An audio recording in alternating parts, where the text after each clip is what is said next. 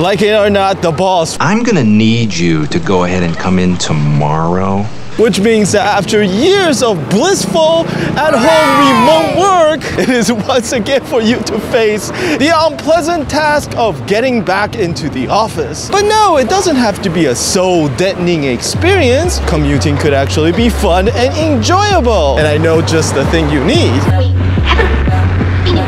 This week, why I think the electric unicycle is the best thing you can ride to work. Look at this view, isn't that reason enough? My top pick for an EUC and what it is you should look for. It is time to get back to work. Roll the intro.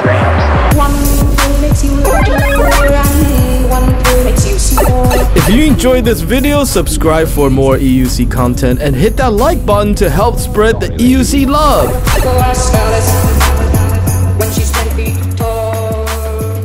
Now, I've been living here in New York City most of my life, and until quite recently, I had to commute just like everybody else. And I'm proud to say that the New York City subway is probably one of the best public transportation systems in the world. And maybe a bit dirty and chaotic, but it is also huge, very efficient, and runs 24/7 a day. But it also means being stuck in a crowded train in an underground tunnel for 2 hours a day, and I doubt anyone who rides the subway actually enjoys it, which is why I had always been searching for alternatives. Bicycle seems to be the obvious choice and come with the benefit of exercise and fresh air, which is a precious commodity here in the city. But it is also unfortunately slow and difficult to lock up in the bicycle theft capital of the world. Sparks fly as this bicycle thief cuts off the lock with an electric saw.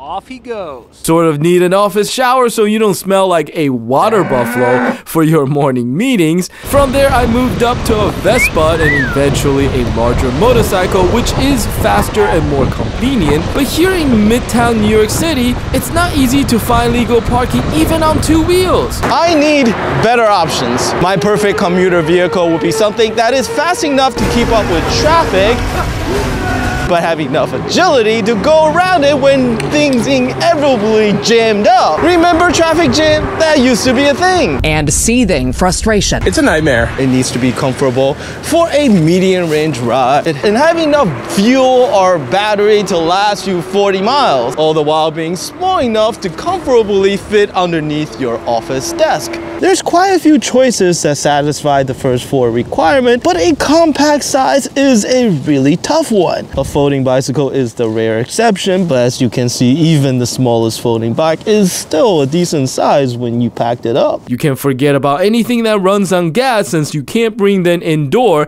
and even electric scooter, which is what most people think of immediately when the subject of PEV commuter comes up, quickly grows in size and weight as soon as you start stepping up to the higher power and suspension equipped models. And nothing comes close to an electric unicycle when it comes to the raw density of performance to size ratio, with even the largest and most powerful model come in not much larger than the average carry-on rolling luggage. Not that I'm saying that the largest and most powerful electric unicycle make for the best commuter, which bring us to the 5 things you should look for when it comes to finding that perfect EUC to make your morning commute a joy.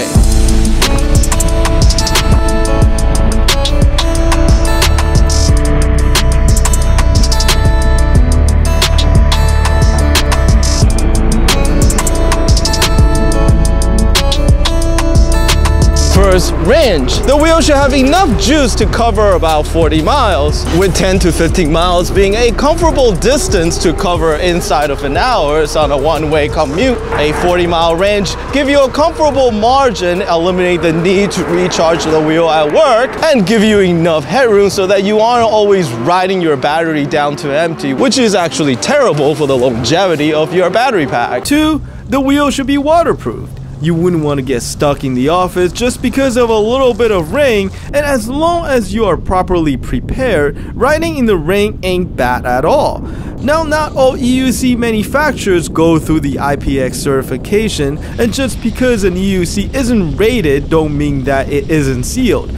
but unless you are familiar with the model, it's probably best sticking with wheels that are IP rated. 3. Comfort. Even if you only have to be in the office for 3 days a week, all that daily riding still translates into a whole lot of time on your wheel, so comfort is definitely huge. A wheel with excellent ergonomic design and comfortable seated riding options and suspension to cushion you against life's many surprises is, I think, not just good to have, but absolutely necessary. Now, seated riding is slightly trickier to master, but with time it does get a whole lot easier, and that is what you have plenty of when you're riding your wheel daily on your commute. And once you get used to it, it is an absolute godsend, especially on longer ride. 4. Convenience. There should be an easy to deploy and solid trolley handle that let you easily push the wheel around when you're not riding it, which is actually a much more frequent occurrence than you would imagine.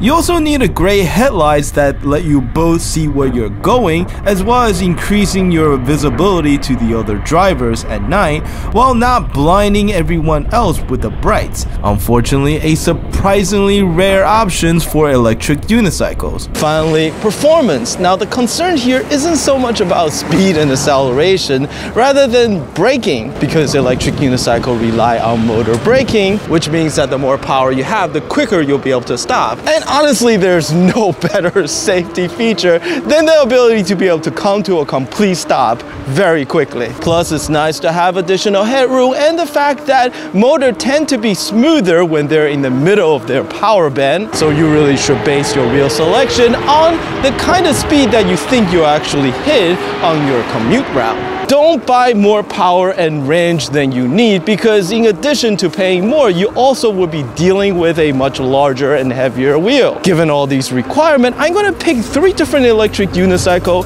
in 3 different price range and tell you why I think they're a good choice and their pros and cons.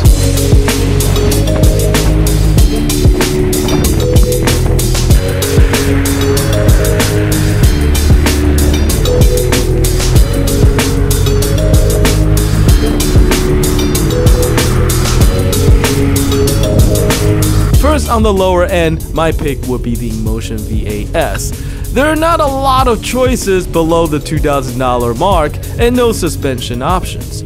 My preference would be for a larger diameter wheels, but again, it gets more expensive. The VAS gets the nod because it's based on a reliable platform with proven waterproofing performances and carries a decent sized battery, giving it close to the 40 miles range, which I think is the minimum requirement. It is a bit more polished and better designed than its competitor and has a solid trolley handle and is light enough to be easily carried. It is too small to accommodate a seat and has a weaker motor than its more expensive cousin, the V10F, but the combination of its feature and price offer good values for anyone just looking for a no-frill and reliable transport. Next, in the middle tier, we have the Emotion V11, which I really think hits a sweet spot when it comes to a balance between price and features. It comes with pretty basic suspension system, double vertical piston, and not as great as some of the newer and higher end suspension models, but sufficient for regular street conditions. The wheel is decently waterproof with IP67 rating on the battery pack, which at 1500 watt is enough to get you about 50 miles of range. It is also tall and comes with a very comfortable seat and a very cleverly designed trolley handle, which allow you to keep the seat attached while still pushing the wheel around, and actually also allow you accessing a lower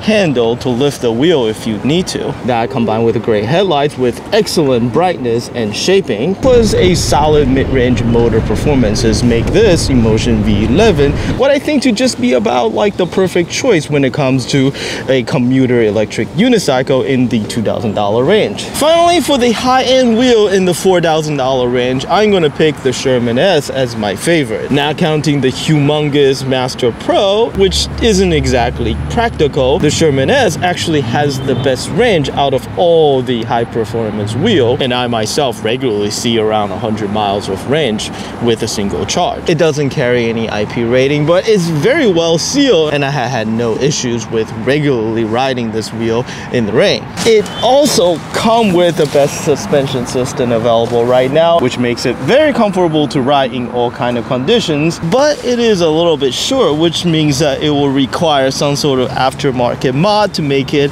a more comfortable seated riding experience. But conversely, because of its smaller and more compact size, for a big wheel that is, that makes it easier to maneuver and stash, so easier to live with. And although it's a little bit flexy, I actually think the built-in trolley handle is pretty comfortable to use, and it's well balanced and make pushing the wheel around pretty easy to do. It is a little bit excessive when it comes to the purpose of commuting. However, for someone who's used to the high speed and performances of the higher end wheel among its cousins of extreme wheels, I think the Sherman S is actually the most reasonable of the high performance electric unicycle that you can buy right now. One makes you larger and one makes you small, and the ones that mother gives you don't do anything at all. Sorry, ladies. So what is your commuter electric unicycle of choice, and what worked and what didn't for you? Share your experience in the comment section below. And you know what? Once again, I ramble on too long and somehow managed to waste another 15 minutes of your life, but I hope you enjoyed it. Shout out to my supporter on Patreon. Please check out the link in the video description below if you enjoy and like to support my work. And as always, as much as we all love electric unicycle, the only way for us to get better wheels is to grow as a community. So tell your friend, teach them how to ride and get them hooked. Until the next video, thank you. When she was just small, when the man on the chessboard got up and